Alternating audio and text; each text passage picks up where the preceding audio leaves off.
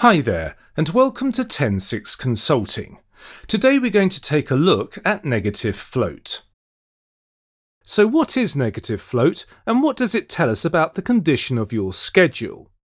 Technically speaking, negative float appears in a schedule when the early dates of an activity are later than the late dates. If we look at an activity represented as a precedence node, we can see an example of a negative float condition. You can see in this example activity node that the late dates are 5 days earlier than the early dates. In other words, during the forward and backward pass, the calculation revealed that the activity would have to start 5 days earlier than its earliest possible start date. In short, we've exceeded some important date along the critical path. During a forward and backward critical path calculation, the early dates are subtracted from the late dates to calculate float. In this example, the early date of April 15th has been subtracted from the late date of April 10th, leaving negative 5 days of total float. How is this possible? How can we calculate an early date that falls after a late date? In every case where you see negative float in a schedule, it will be due to a constraint somewhere on the critical path, because constraints place hard early or late dates on activities. Let's take a look at how this works in a typical Gantt chart schedule. In this diagram, you can see that there are 3 activities that currently have some float on them. This is represented by the yellow box on each activity. They have float because there is a constraint on activity C. But in this first diagram, the finish on constraint date is set later than the currently scheduled late finish date of activity C. Therefore, some float exists for activity C and its predecessors. So what will cause negative float in this situation? Let's say the project has started and some of the preceding activities are beginning to slip.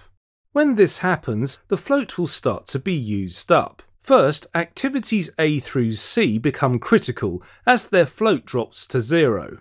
If the project continues to slip, the activities become supercritical with a negative float value. The finish on constraint on activity C has been exceeded. You can see the negative float pushing back through the preceding activities. The calculated early dates are now calculating a date later than the finish on constraint date. The constraint has locked the late finish date, so a negative float condition has appeared in the schedule. In short, you now have less than 0 days to complete this work. Therefore, if you see negative float on your schedule, it indicates that a constraint date has been exceeded.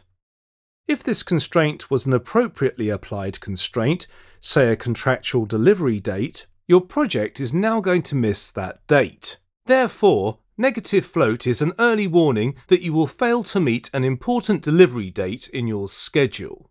So in many respects, negative float is an early warning tool to help you manage the problem before it happens. However, from a scheduling best practice standpoint, it's important that you never have negative float appearing in your preliminary baseline.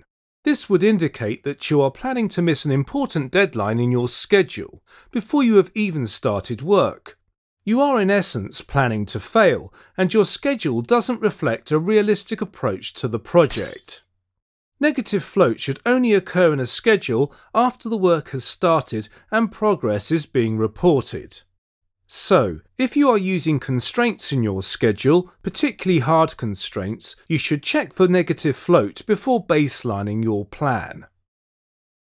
If you'd like to learn more about Primavera P6, then 10.6 offers some great online training courses. These courses are written by industry experts and offer you all the skills you need to get up and running as a P6 scheduler. For more information, visit our website at 10.6.com for full details on how to get started.